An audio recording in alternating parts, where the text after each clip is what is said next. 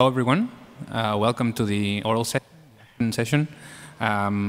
It's Human Sensing 2. We're going to have 5 papers. And the first paper is, Unsupervised Geometry-Aware Representation for 3D Human Pose Estimation.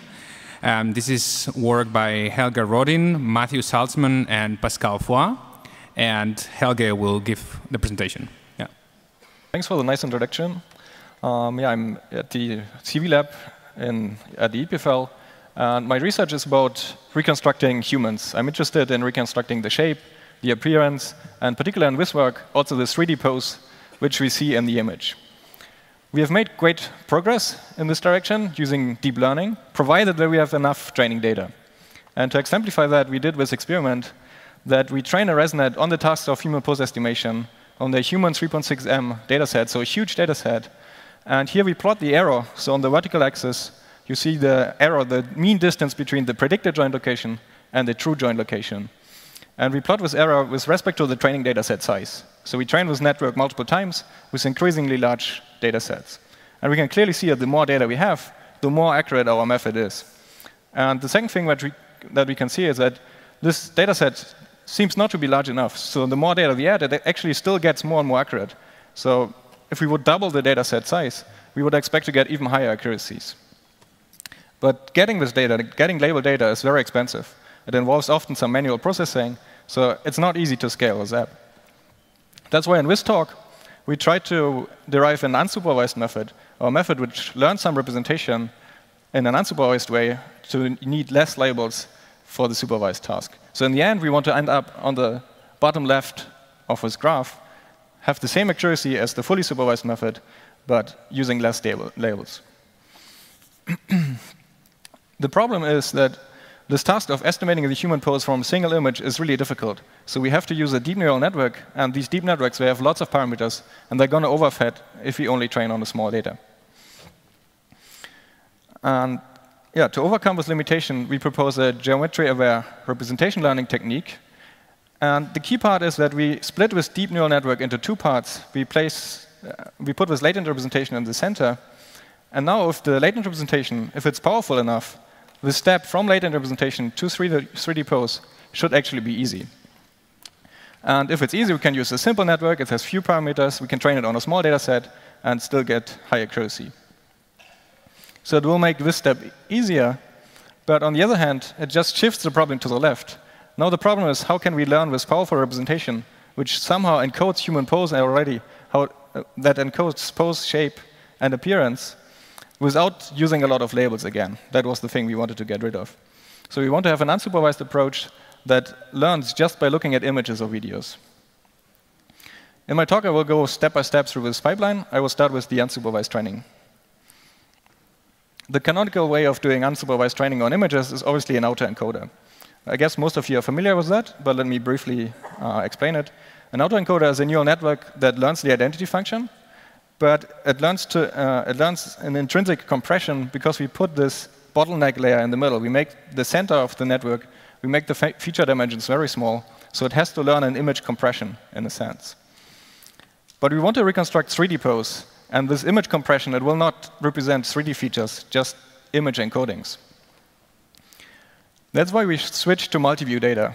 It's a little bit more restrictive case. We not only want to learn from images and videos, but videos taken at the same time, looking at the same subject. And we also assume that we know the relative camera translation between them, so cameras are calibrated in this case. But the idea is that it's hard to get labeled data, but it's relatively easy to capture data, also with 2 cameras. It's not too much of a hassle. OK, so how can we learn a useful representation from this multiview data? For that, we use novel view synthesis. It's a quite well-known but promising research field. In that case, we want to, given one image, here the one on the left with the black frame, we want to map from one image from one view to the other view. So in this case, we want to know how this woman looks from the side view. And we want to train a neural network to do this. So that at test time, we can feed in a new image and synthesize novel views. Test time, synthesize novel views. Sorry, it was too quick. So at test time, we feed in a new image remind that this is really a monocular method. So we don't need multi-view image anymore just for training. For test time, we have a monocular algorithm. And we feed in the image. We feed in the angle, the view transformation we want to do. And then the network learns to synthesize with new view. So there's quite some literature in this direction. Essentially, you can start off from an autoencoder and do two additions to that. I marked it here in green. First of all, the green is not very well visible. So first of all, we don't learn the identity anymore, but we learn to decode to the second view. So that's why we compare the output to camera 2. And the second thing is that, well, the network can't do black magic. Somehow we have to tell the network that, OK, we want to see this person from a 90-degree angle, not from the opposing side. So we have to feed the camera rotation as well to this network. We did a small extension to the standard procedure. Because we are interested in modeling the human, not the background, that's why we put in the skip connection. So we estimate the background. We assume that we have static cameras. You can simply compute the background. And we feed this background to the decoding states. And that frees the network from learning the background itself. It can spend all the power on the foreground, on the human. So then at test time, we can actually put an arbitrary background. I will mostly put this white background because we don't care. But you can also pick an arbitrary picture like this tree and superimpose this, because the network learned to estimate the human from the input image and superimpose it on the target texture. This is all rather standard. We had this background handling as an extension. The key part about this method is now this geometric-aware representation that we want to learn. We have used multi-view data, but how can we really encode something three-dimensional, something which we can rotate? And what was the idea behind this? So instead of just having a vector of unstructured variables as a latent code, we use a 3D point cloud. So we encode the image to a 3D point cloud, and then to tell the network to which view we want to decode, we just rotate the point cloud by the respective angle. So an explicit rotation of the latent code. And as you can see on the right, we can then closely resembles the rotation of the decoder. Yeah, it's again a relatively simple extension, and it has been used by others before for novel view synthesis. So instead of having, as I explained, we have not a single latent vector, but we have this point cloud, so 3 by n dimensional latent space. And then to tell the network where to decode to, we explicitly rotate this latent space. This has been used before for novel view synthesis, but here we really explore the full potential by using it for learning a representation, which is then suitable for the task of human pose estimation, and possibly also other tasks. Here in a short ablation study, if you're just concerned about novel view synthesis, we can compare our result in the center using this geometric encoding, and on the right you see it without. So if you would, instead the alternative is you just feed the rotation matrix as a parameter, and the network has to learn how to rotate. But then we overfit to the discrete camera positions we had in our training set, whereas in the geometric case, where we explicitly rotate, we can get all these in-between views, a much more fine-grained representation.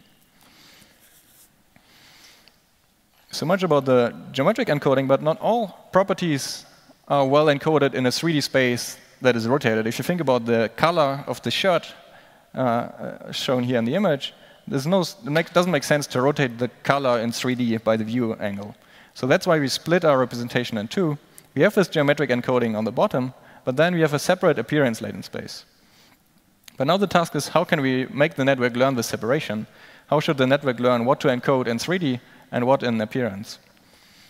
So what we use for that is that appearance is a time invariant property. It will not change across a video.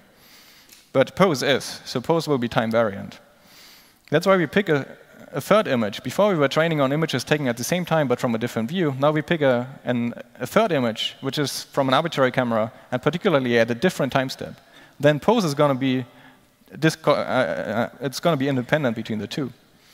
So what we do is that we take the appearance from one image and the 3D information from the lower image, and with separation enforces taking these independent time steps enforces the separation of appearance and 3D pose. We can clearly see that this helps. Here we have one subject, we encode it, we can do the novel view synthesis.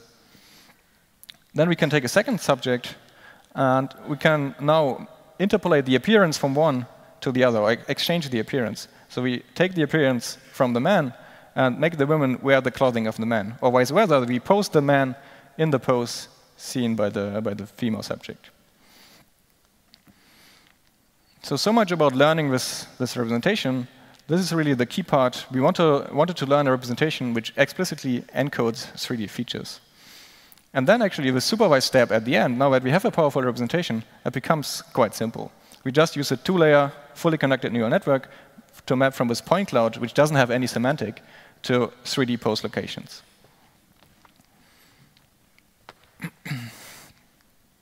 Here are some qualitative results.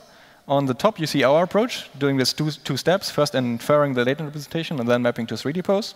And on the bottom, you see the baseline, the ResNet, which is trained to directly predict from the image to 3D pose. And it's clearly evident that the learned representation helps the network to generalize to new poses. Interestingly, all the extensions we did to the novel view synthesis and the encoding, it helps a lot. So using the appearance separation and the background handling improves by more than a centimeter. And it's really key, as you can see in the lowest row, using this geometric encoding is really crucial. This is consistent across different training dataset sizes. So we trained our method, the unsupervised part, we trained it on the whole training dataset.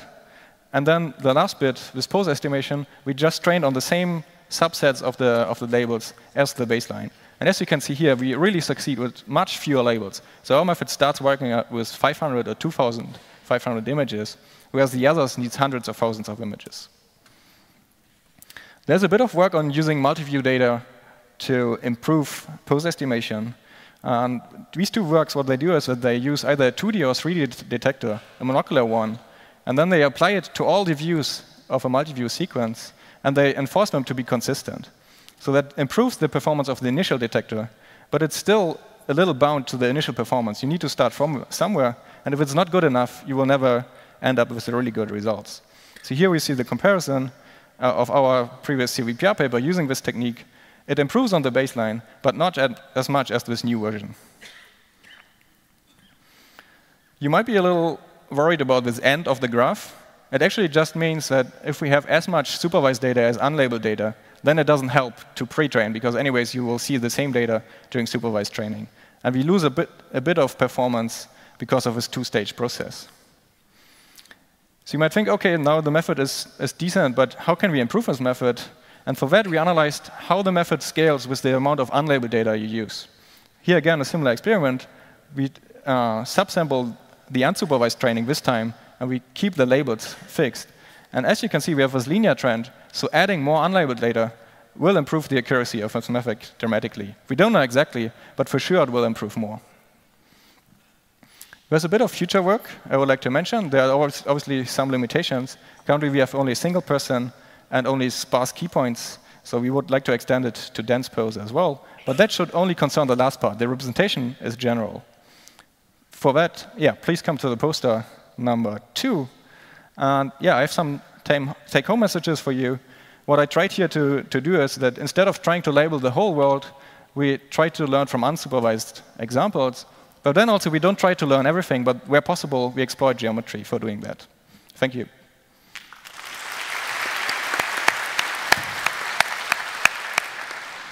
Yeah, thank you for the nice talk. Time for questions. Yeah, and the code is available, so feel free to play around with it. Go ahead. We have one question. Hi, over here.